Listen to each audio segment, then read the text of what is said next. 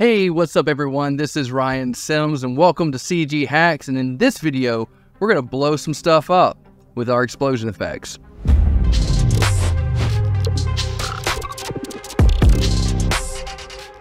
Here we are in Photoshop, and I've got a really fun, cool composite of Jinx from Arcane here, and I think the only thing that it's missing is just a really awesome, huge explosion in the background. So let's check out our explosion effects. So as you can see, we have 5 different folders. We have aerial explosions, drops, emissive bursts, flyaways, and large explosions. So let's check out our aerial explosions and check these out. As you can see, you got a lot of really cool options for aerial explosions. Very dynamic, lots of cool stuff you can do there. Maybe blow up some jets or something fun like that. Next we have drops, just kind of like falling pieces of maybe a blown up jet from the sky, or maybe even you could use it for missiles or something like that. That'd be kind of cool. Emissive burst, lots of fun explosions you can make there.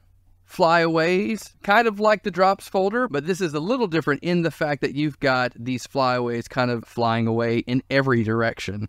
Maybe you can have bursts from the sides or bursts from the ground, bursts from the air, things like that. And then we have our large explosion pack, which is going to be really cool, especially if you've got that, walking away action movie poster type thing where you've got an explosion in the background. So whether you're nuking a city or blowing up a gas station, whatever pyrotechnic needs you have, large explosions has you covered. And personally, I think we're going to start right here. There's a lot of cool options with large explosions that I think would be really, really nice inside my scene. And so I'm going to choose here first. Maybe something big and bright like this right here. I'm going to drag that in, make sure it's in front of this layer here, drag it up, tilt it to the side, make it kind of match the angle here. Boom. And now we've got a big explosion that's really covering up the background, kind of matching the lighting that I've got set up here. Hit enter, and there we go. And keep in mind that these are raw. There's not any added effects to them or anything like that. So I'm probably going to add in a motion blur. And so I'm going to select that layer. And probably the quickest way to do this is to go up to Filter, Blur, and Radial Blur. And that radial blur is going to start in the center and kind of work its way out in every direction. So I'm going to try that first and probably just set the amount to like 7, something like that. Hit OK. And you can see that it's added that blur in each direction. Maybe you want to be a little bit more specific. Let me hit Control Z to undo that. And maybe you want to be a little bit more intentional with the direction of the blurs. So you can go up to Filter, Blur Gallery, Path Blur. And from here, you can actually choose the directions you want it to blur. So if I want to take this arrow, scoot it this way, maybe change the speed to like, I don't know, 15, something like that. Add another one right here by simply clicking. Click there. Click on that dot to end it. Click in the center to add a new one. Go up, click, and then click again on that white dot to end it. Click again, click out, double click to stop it. And one more time. Click and double click. And there we go. We have an explosion going out in all directions. Then you can hit OK to apply that effect. And there we go. We have a nice big explosion that's got a motion blur that's going out in all directions, which is awesome. But let's say you want to add even a little bit more in there.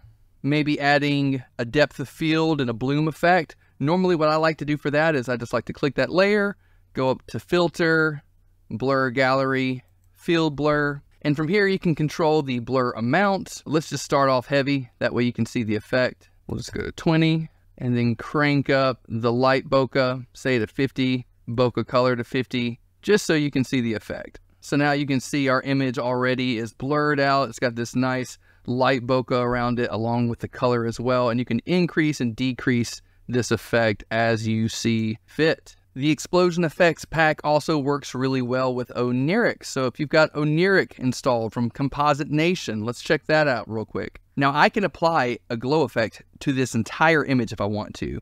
However, I just want to use a glow effect on the explosion itself. So I'm just going to click on that layer, go over to Oniric. I want to click on luminosity, and it's going to take the luminosity values and make a mask out of that. Channel created. Okay. Now we're just going to hit new and open up Oniric. All right. So it starts off kind of heavy, so we're going to doctor that up. First off, I'm going to go over to mask right here. Click on that. Load my channel in that I had of my large explosion. Load that in. And you can see it's got everything here. It's even got Jinx a little bit. So if I want to maybe get rid of that, I can perhaps grab my eraser brush here and maybe just erase over Jinx's body a little bit. Just a quick way to do that. And hit this little green check mark. Now once we've done that, I can play around with these effects. Maybe bring down the gamma just a little bit so it's not quite so glowy. And from here, it's really just user preference, how much glow you want to put into the image. So I might bring the exposure down. And what's really cool is that there are some factory presets that are already built into Oniric. So we've got one that says Fire Bloom, so I'm going to click on that. And we've got one that's kind of more orange. We can play around with these settings. We can maybe crank up the saturation more if we want. Definitely bring the exposure down, like so. Maybe bring down the gamma so there's a little bit less glow there.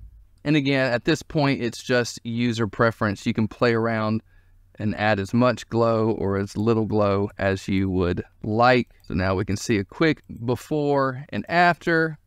And then when you're done, hit save. And there you have it. We have our exported glow.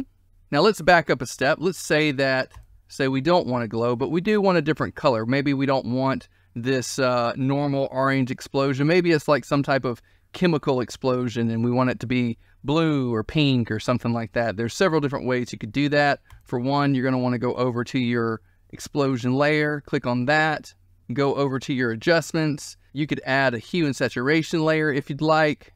Make sure you click this button right here to clip it to your layer. And from there, you can just move this slider over to add some different colors. Maybe you want something that's blue.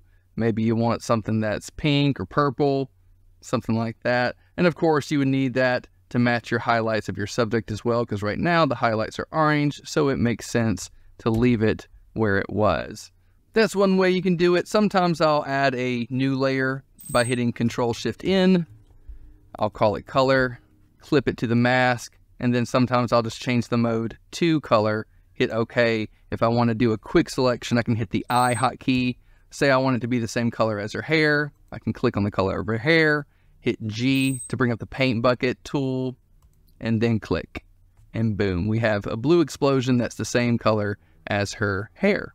So quick fun tips there. So you can have as much fun with this pack as you want, or as little fun as you want, but you know, why not have a lot of fun? Let's say I want to grab something in the foreground and just shove it in there real fast. Maybe I want some type of foreground explosion coming off from the side. I'll resize that, bring it over like this, and kind of what we said before, maybe go back up to blur, field blur.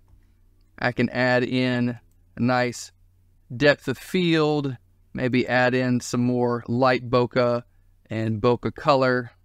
And in the process, also add a path blur. So I could click this box right here, bring this area right here, go in this direction, and I can add more if I want, but right now I'll just keep it like that and then hit OK. So that is our explosion effects pack from cghacks.com. This pack launches at a bang with 50% off and will be 30% off site-wide for a limited time. So I hope you guys enjoyed that video. Please be sure to check out the rest of the products that we have at cghacks.com for all your Photoshop compositing needs. Have fun being a pyro and blowing stuff up. And until next time, create more, say less, and stay creative.